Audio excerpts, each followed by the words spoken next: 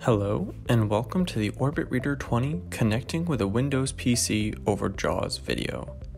Today I will be going over how to connect your Orbit Reader 20 device to a Windows PC with JAWS screen reader. To begin, first ensure that your JAWS screen reader version is 17 or newer. You will need a driver in order to run JAWS with your Orbit Reader 20 if your JAWS version is older than JAWS 2018.1803.24. If you do not already have the driver downloaded, the driver download and instructions are available on the Orbit Research support webpage. Your Orbit Reader 20 can connect to your PC by USB connection or by Bluetooth.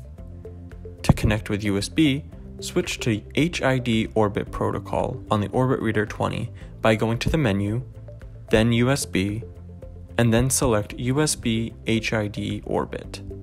Now start or restart JAWS.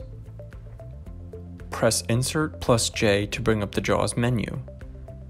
Now press Enter on Options. Down arrow to Braille and press Enter.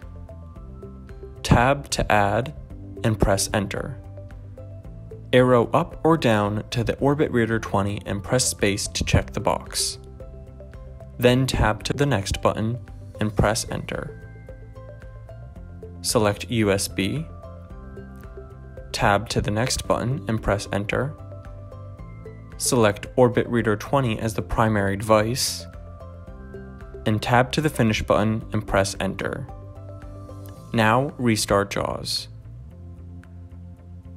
Now I will go over how to connect with Bluetooth. To connect with Bluetooth, first ensure that the pairing configuration is set to Just Works. Note that this is the default configuration. To check, go to the menu on your Orbit Reader 20, then Pair, and there you will see the current configuration. It should be set to Pair Just Works. On the PC, perform a Bluetooth search. Then select the Orbit Reader 20 from the list of devices. Now press space plus dots 4 and 7.